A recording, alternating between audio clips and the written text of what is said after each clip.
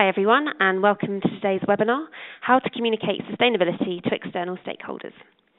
My name is Lucinda Broad, and I'm the Community Manager for the Customer Engagement and Marketing Working Group here at 2 Degrees, and I'll be your host for this webinar.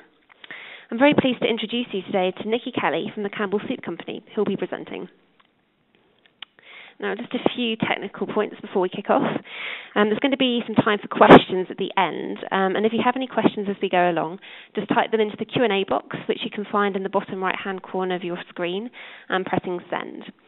And if you have any technical problems throughout the webinar, if you just use the chat box on the right-hand side to send me a message, just type your message and press send, and I'll get back to you. So I'm now going to hand over to Niki for the first part of today's session. Over to you, Niki. All right, thanks, Lucinda. So I'm delighted to be able to share a little bit of my journey in CSR reporting at Campbell. So I'm going to start, I'll just give you a brief overview of Campbell's CSR program, how we're structured, and then I want to share with you how, why, and what we report, and include a little bit of the overview of our reporting process. And then finally, I'll talk to you a little bit about some of the best practices and challenges in CSR reporting. So just briefly about Campbell Soup Company. We are a global food manufacturer headquartered in Camden, New Jersey. Our net sales are about $8 million, and we have 17,500 employees in about 20 countries. We're best known for our Campbell soups, but other products include V8 juices, Pepperidge Farm products, and several international brands. And most recently, we've expanded our product portfolio to include Bolthouse Farms, carrots, premium juice beverages, and salad dressings, as well as Plum Organics baby food. So CSR and sustainability at Campbell, they're integrated into our business strategies. And our formal CSR program began about 5 years ago. When we developed this program, we felt that it was important to have a mission and to define CSR and sustainability so that we could communicate our message consistently. So here you will see our CSR mission and how we define CSR and sustainability. So if we start with our mission, it's to deliver meaningful, measurable, and differentiated business, brand, and societal value by optimizing and leveraging the power of Campbell people, culture, core competencies, and innovation against some of our community's principal challenges.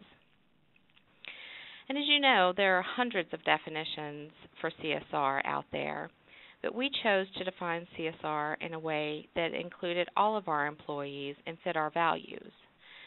So we define CSR and sustainability as integrated business platforms that leverage our commitment to environmental stewardship, healthy communities, and employee engagement to build long-term share owner value, foster innovation, drive operational efficiency, improve environmental performance, reduce cost, strengthen our employees' relationships with our customers, and ultimately create a business advantage. So as you can see by this definition, we wanted to make sure that CSR and sustainability were fully integrated to all aspects of our business. So when we first created this program, one of the first steps was to define our focus areas and our goals. So consistent with our corporate mission statement of nourishing people's lives everywhere, every day, we call our CSR program Nourishing. And we developed 4 focus areas, which are nourishing our consumers, our neighbors, our employees, and our planet. And in each of these areas, we developed 2020 destination goals, which are the 4 goals that you see under each of the pillars. So for example, our 2020 destination goal in the area of the planet was to cut the environmental footprint of our product portfolio in half. And then on the right-hand side, you'll see some of our selected sub-goals in each of these categories. We felt that this was essential because you cannot manage what you don't measure. So then we had to figure out how we were going to implement and manage our CSR program and strategy. So this is our small but mighty team. We are led by our VP of Public Affairs and Corporate Responsibility, Dave Stangus.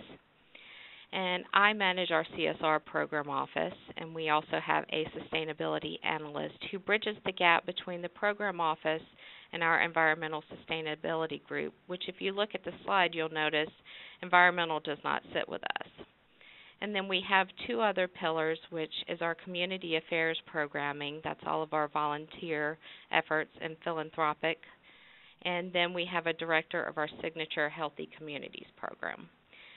So clearly we can't accomplish everything with our small team, and so we have to rely on a number of different business units throughout the year to accomplish these strategies.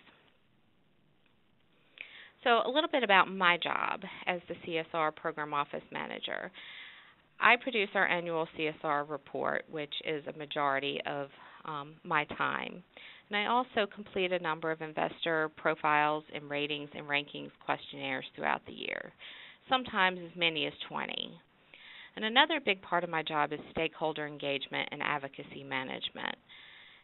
I feel that it's essential for a CSR program to consistently engage with stakeholders and manage advocacy groups. And then finally, I engage with our sales team on customer and supplier surveys. So now we had to figure out exactly what to report. So a large majority of my time is spent producing the report. When I first started doing this, I thought that there was no way that it would take so much time and effort to produce a report, but quickly learned that it's a lengthy process that requires a lot of effort and determination. So I thought it would be helpful to explain the basis of our report. So you can't just randomly report on a bunch of stuff. It needs to be well thought out and planned. So for the past 4 years, we've based our report on the Global Reporting Initiative framework. While this is not a required framework, it provides excellent guidance for what should be in a CSR report. And a part of that requirement of the GRI framework is the materiality analysis. So right now we are actually in the process of planning this year's CSR report and planning what will go into our materiality process. This year it will likely include a variety of stakeholder surveys and interviews, an internal engagement session with our content owners and other internal stakeholders, and we're also looking at the possibility of a stakeholder engagement panel which will include both internal and external experts. And then we will work with our content owners to determine what's important to them and what stories they want to tell. And aside from the proactive materiality process, we also receive feedback from our stakeholders throughout the year that we will compile and take into consideration. This feedback comes from our Consumer Affairs Group and through our CSR feedback mailbox. And then finally, some of our content is based on required disclosures in some of the investor profiles that we complete throughout the year, such as the Dow Jones Sustainability Index, IW Financial, IRIS, and others. So in essence, our report serves multi-purposes. So that's pretty much how we determined what to report. So as I mentioned, our content owners are a key element in our reporting and informs what goes into our CSR report. So throughout the year, I work with about 15 different content owners. And as you can see on this slide, this is a sampling of some of the topics that are covered in our report. They include diversity and inclusion, safety, procurement, transportation, nutrition, and a variety of other topics. And while these content owners are experts in their areas, the CSR report does not fall within their core accountabilities. So it takes a lot of work to get them to understand the importance of reporting. And I have to do my best to make the reporting process as painless as possible for these content owners. So now this slide gives you an overview of what the reporting process looks like. This is a very condensed version, but I'll go through the process briefly. So for us, we do a full report every other year with just a update of our performance data in the interim years. So if you look to our website now, you will see the 2013 performance update of our report. And our next full report will be produced in 2014. So typically we produce our report in May or June, but for those of you who are in this space, know that that's a busy time of year with multiple due dates, including Dow Jones Sustainability Index and Carbon Disclosure Project. So this year we are moving our production date up so that the core of the process will run from July to February. So as you can see, it's not a quick overnight process. Our process begins with benchmarking and researching. We spend quite a bit of time looking at what others are doing, what they are reporting, and how CSR reports are changing and where our report falls short. Then we hire a designer to help come up with the color scheme and overall design of the report, and we're actually in the middle of that process as we speak. And then we move into defining the content and performing the materiality analysis and gathering data. So this is a huge area and it takes a lot of time. And once we have that defined, we also look to fill the gaps. So where are we missing areas within the GRI guidelines? And then finally, we put the content through a variety of reviews, including reviews by our legal and global communications team. And then finally, we publish the report. So we do a full version in the form of a website and a downloadable PDF, and we also do a small executive summary. And once the report is published, we communicate, and not just immediately after, we communicate year-round. So how do we do this communications? So last year's report, or the 2012 report, was a good example of a communications campaign that we ran around our reporting. So we started out with a series of blogs that came out leading up to the publication of the report. For this, we had several of our content contributors do blogs to give a sneak peek at what was going to be in the report. Then we published a press release on the day of the launch. And then finally, we did a social media campaign which included a tweet chat where our team manned our Twitter account for about an hour and responded to many questions from our stakeholders. And for those of you who follow us on Twitter, you know that we love to engage with our stakeholders.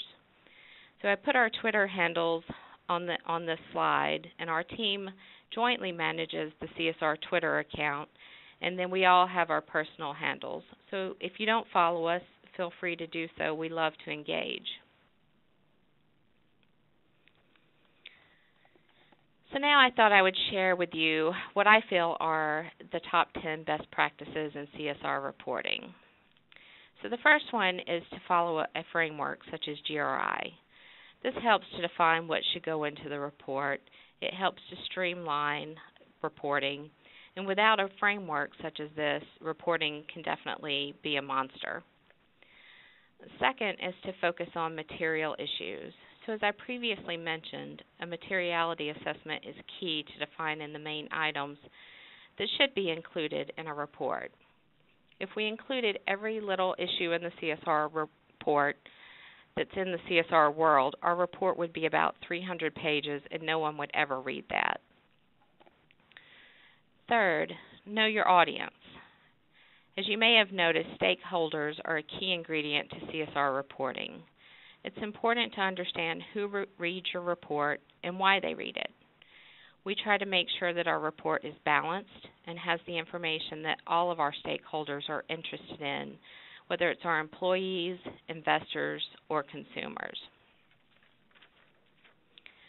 Fourth, create a user-friendly website. I feel that this is very important because if your website is not user-friendly or if it's hard to locate, no one will ever read your report. So why bother reporting? If someone comes to your website and they can't easily find what they're looking for, they get frustrated and they quit looking. So for us, I take pride in the fact that when someone is looking for a particular item, whether it's a sustainability metric or a human resources metric, they can easily find it. Fifth, engage through storytelling and charts. Again, the audience for CSR reports is varied, and people who read them are looking for different things. So it's important to appeal to all audiences. So for us, we use a variety of stories, charts, and videos in our report so that we make it easily understandable for everyone. 6, be transparent. Today it's more important than ever to be transparent. And if you've been in the CSR world for a while, you know that that's really an emerging trend. So for us, it was a challenge in the beginning, but I feel that it's all about building trust in your company's leaders, developing relationships, and helping them understand the importance of transparency. 7th, report progress against goals in a multi-year format. So going back to the importance of initially creating those goals, it's important to show year-over-year progress in an easy-to-read format. It's much easier for stakeholders to quickly look at a chart than to have to dig through information to find out if you've actually made progress. Next, work effectively with internal and external partners. So for the person such as myself who is preparing this report and managing the report, it's extremely important to develop great relationships with all of your partners, whether it's your internal content owners or external vendors. Without these good relationships, a CSR reporting project can quickly turn into a nightmare. So 9th, create a report that can serve many purposes. So for me, this is something that's extremely important as well. I work hard to gather all of the information that I will need for many of my investor questionnaires at the same time that I'm working on the CSR report, and I include that information in the report. This makes it easier for me and the content owners. And I also use this report as a means to house information that is required disclosure by many organizations such as Dow Jones Sustainability Index, IW Financial, and other investors. And finally, consistent communications is key. Again, I can't stress how important it is to consistently communicate with your stakeholders year-round, not just when the CSR report is published. So now just a few challenges. So I'm sure many of you know that gathering data is a huge challenge, particularly if you're a large global company. So I've had to work hard over the past several years to put in place methods of gathering data and ensuring that we are reporting the same thing year over year. It's a challenge, but one of the things that I've learned to do is to document who the data came from and how it was derived. So for example, sometimes the final numbers come from formulas. If the person who derived that formula leaves the company and those formulas were not documented, then we have to start from scratch. And I've run into that issue a couple of times. So now, every time I get data, I make sure that I have full documentation of where that data came from and how that data was derived.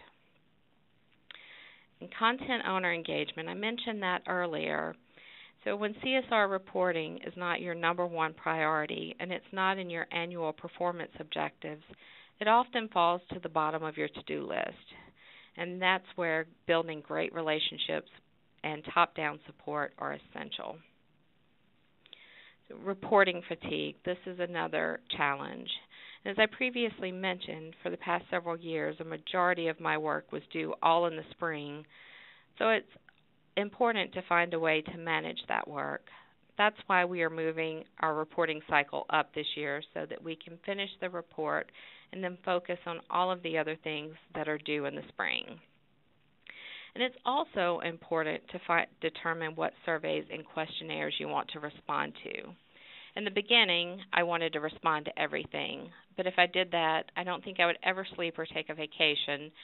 So we've had to pare those down and determine which ones are really important to our company. And next, I mentioned transparency previously, and this is a continuous challenge.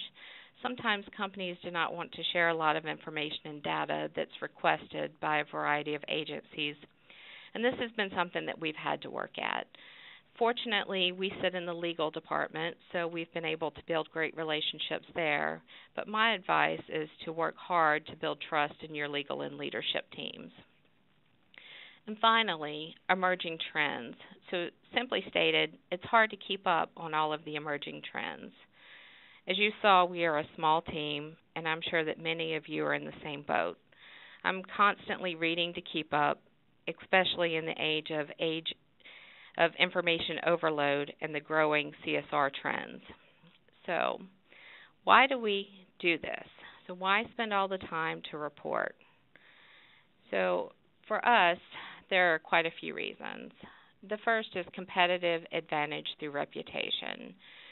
In the past 4 years since our program was formally developed and we've been doing a lot of reporting, we've achieved significant recognition, including being named to the Global 100 this past year, and we've been number one in our sector on the 100 Best Corporate Citizens list for the past 2 years.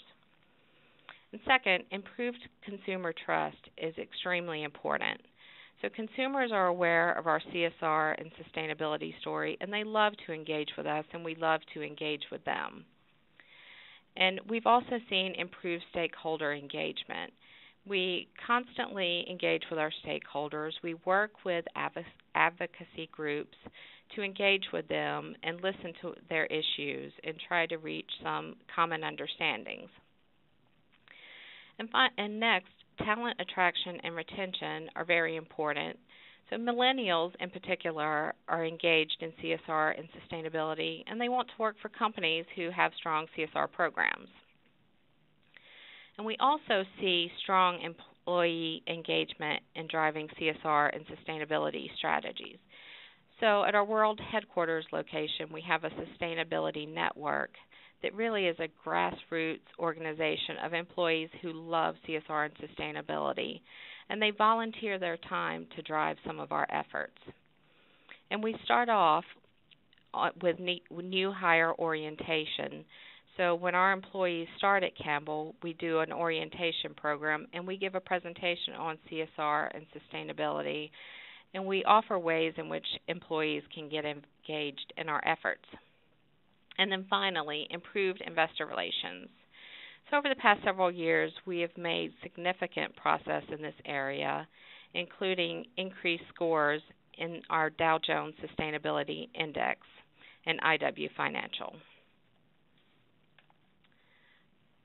So that's pretty much the story of CSR reporting, how we engage, and how we do our communications in CSR and sustainability. So now I look forward to questions. Great, thanks, Niki. Okay, so as I mentioned earlier, if you have any questions for Niki, please post them in the Q&A box, which you can find on the bottom right-hand corner of your screen. So just type it in and press send, and we'll address those before the end of the session. So I've got a couple of questions coming already. The first is from Marissa, who says, does Campbell's produce their report in-house, or do they outsource it to a third-party firm?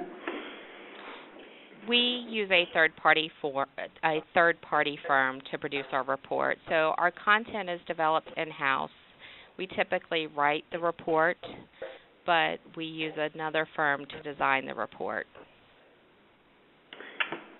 Great, thank you. And another question from Marissa. Does Campbell's use a special software for gathering and housing data, or is it just in Word docs and Excel sheets? So we have a couple of different forms. So our environmental data, we do use an environmental management system that houses that data. The rest of the data is an Excel spreadsheet. So that's a work in progress, and our goal down the road would be to have one system that housed all of that data. Sure. Okay, the next question. Are there any food and drink publications which you would recommend to liaise with regards to sharing your sustainability story through trade or consumer publications? That's a tough one. I mean, we're engaged with, several different organizations, the FMI and GMA here. And we do engage with other publications that reach out to us to share our story. Okay, sure. And how do you measure feedback on your report? So there are a couple of different ways. As I mentioned, we have an email box that is csrfeedback@campbellsoup.com, and we get questions in there throughout the year, and we take that feedback and we incorporate it into the CSR report. Our Consumer Affairs hotline actually gets questions throughout the year, and they compile that data and give it to us as well.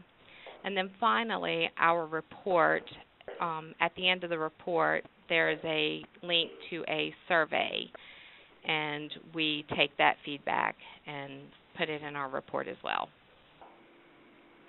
Okay. We've got another question just come in. Do you do a materiality assessment every year before reporting season? We do not. So as I mentioned before, we do a full report every other year, and that's when we do the materiality assessment. If we did it year-round, it would just be too big of a burden. But we do take the feedback throughout the year and incorporate it into our report. Okay, thank you.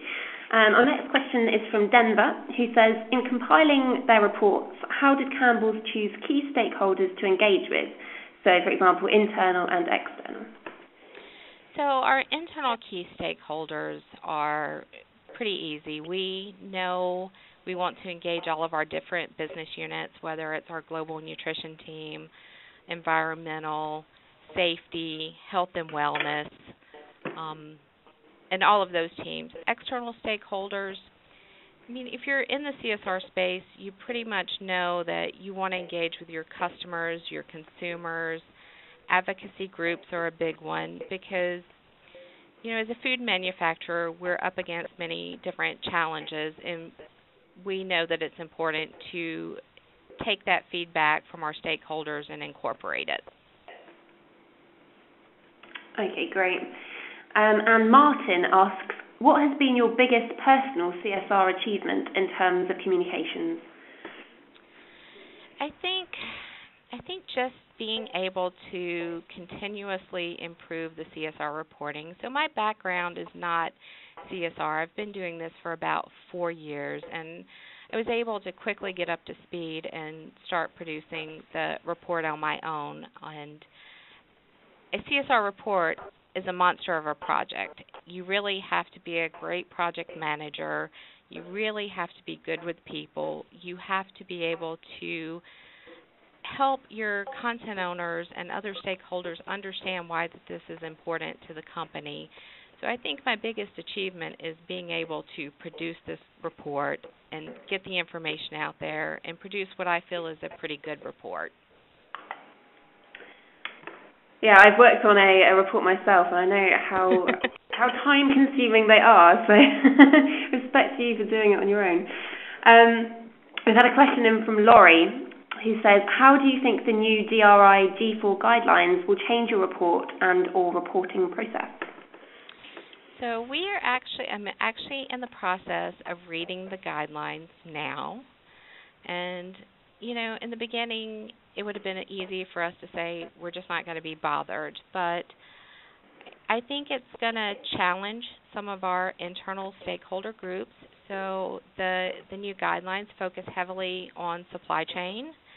So we'll take those guidelines and we'll go back to our procurement group and we'll really push them on several of the issues. So that's another thing that the guidelines do for us.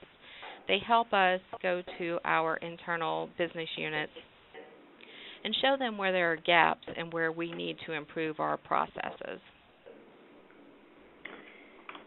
Okay, so we've got time for just a few more questions. So if you do have a question, get it in quick. I have a couple here, too. Do you have the ones that I have? Possibly not. So, yeah, go ahead and have a go at answering those. Okay, I'm going to read a couple. So the first one is, you talked about top-down support.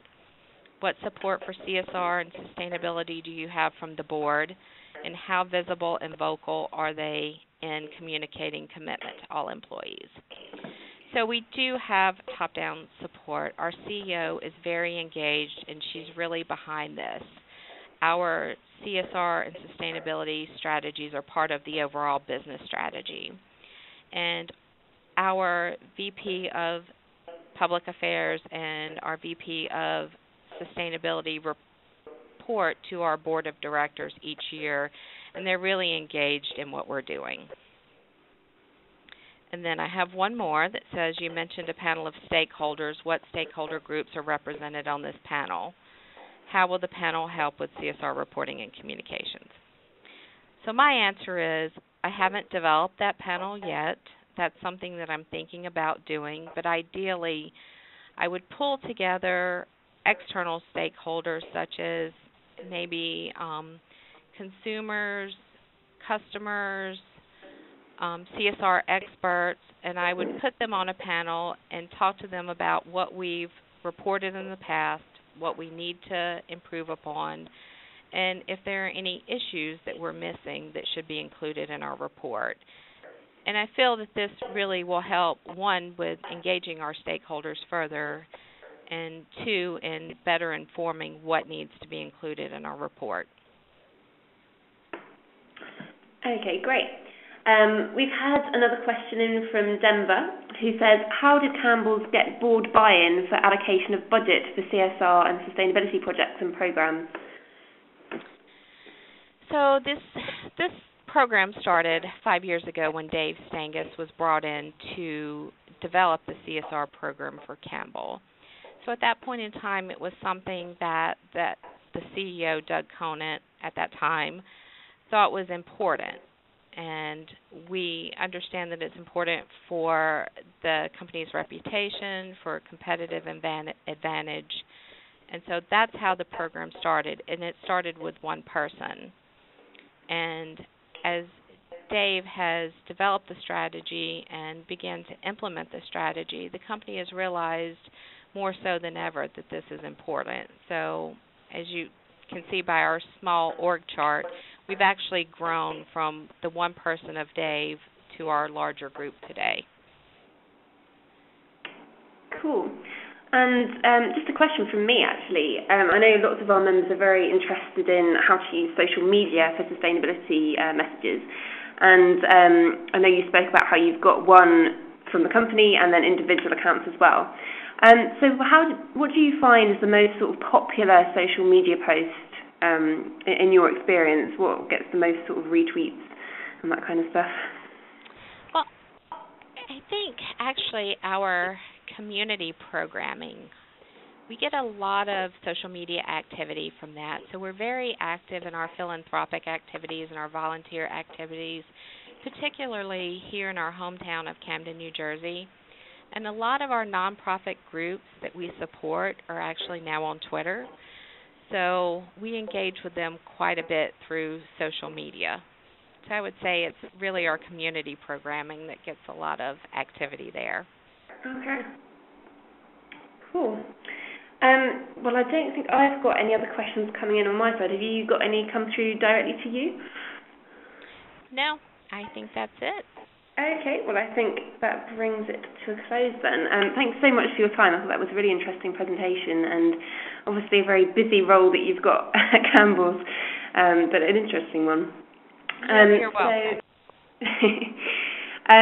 So thanks for joining, everyone, and we have been making a recording of this as we've been going along, so I'll be posting that up on 2 Degrees tomorrow along with the slides, and I'll send you the link to that once they're live. And if you do have any questions for Niki afterwards, if you think of anything that you wish you'd thought of, either email Niki directly at the email address on your screen, or get in touch with me and I can forward that on for you. So thanks very much for joining, and I look forward to seeing you on another webinar soon. Thank you very much. Have a good day. Thank you. Bye-bye.